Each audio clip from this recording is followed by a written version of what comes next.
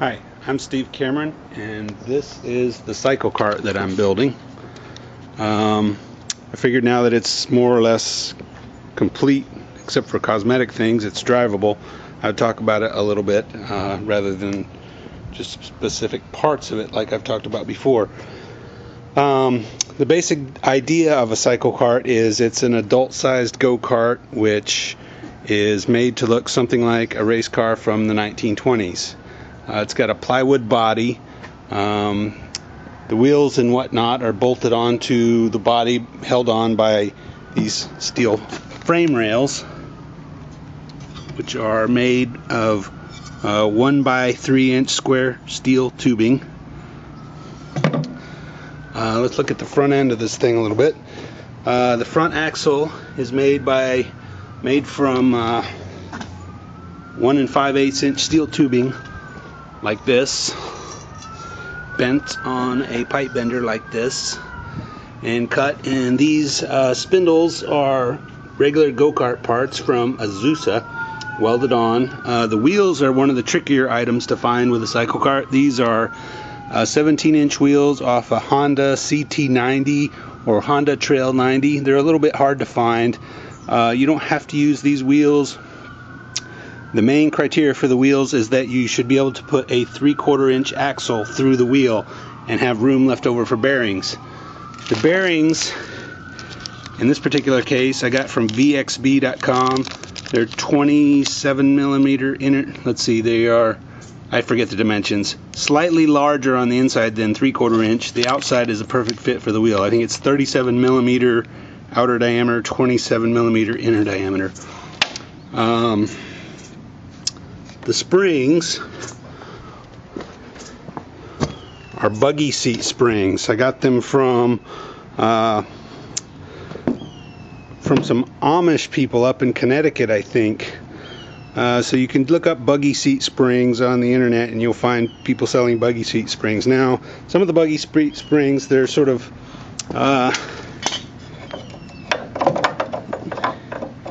you might have to buy a set because they're not all the same. Or they come in sets of 2, but each of the 2 is not the same. So if you want matching, you have to buy 2 sets. And the mounting is a little bit different. You can see here, this is part of the spring, which is different than this.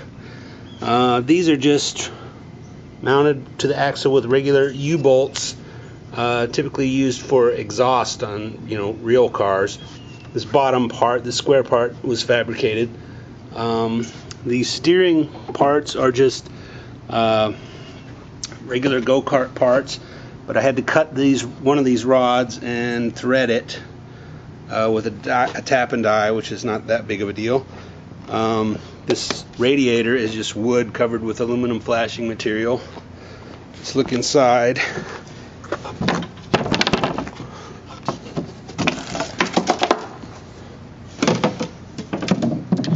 This is the steering column, which is a regular go-kart steering column.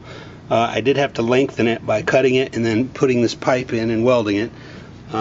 Here's the brake pedal, which goes back to a brake in the rear. Here is the throttle, which is connected by a cable to the engine in the rear. All this stuff was fabricated. Steering wheel is just a regular go-kart steering wheel. This is just a switch for 12 volts. You do have to be careful that the contacts are far enough apart that the spark won't jump, so you can't just use any old switch there. Brakes, this is a Earhart disc brake. You can get this from Northern Tool. The bearings here are just regular go-kart bearings. You can see I had to cut a hole in that steel frame rail. I did that with a hole saw, believe it or not. This is the transmission from the engine. This is a Comet torque converter. You can get also a GTC torque converter because I think Comet went out of business, but GTC makes them now. I think this is a 72 tooth 12-inch sprocket. Inside here, a 10-tooth sprocket, a regular go-kart chain. Almost all of this drivetrain is regular go-kart parts. This hub here is from an ATV hub from Northern Tool, drilled out to accept these grade 8 steel bolts that go through the wheels.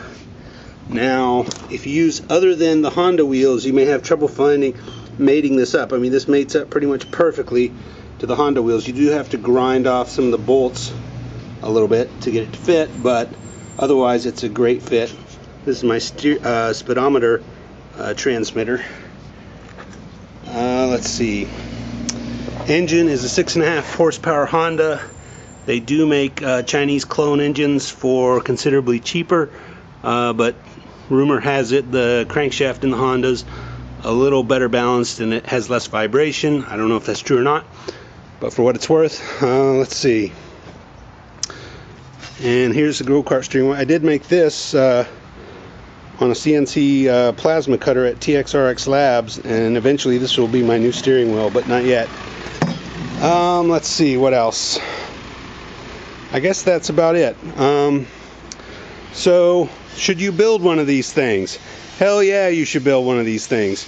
You may be thinking, well, Steve, I don't know how to weld. I don't have a welding machine.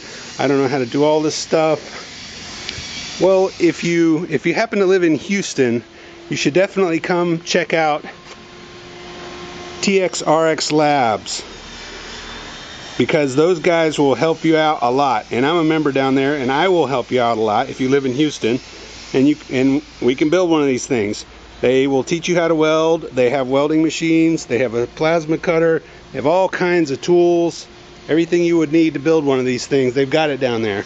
So you don't have an excuse about no tools or don't know how to do it, because if you live in Houston, or actually any city, go to your local hackerspace, look it up on hackerspaces.org, and those guys will tell you how to do everything you know to do to build one of these little cars.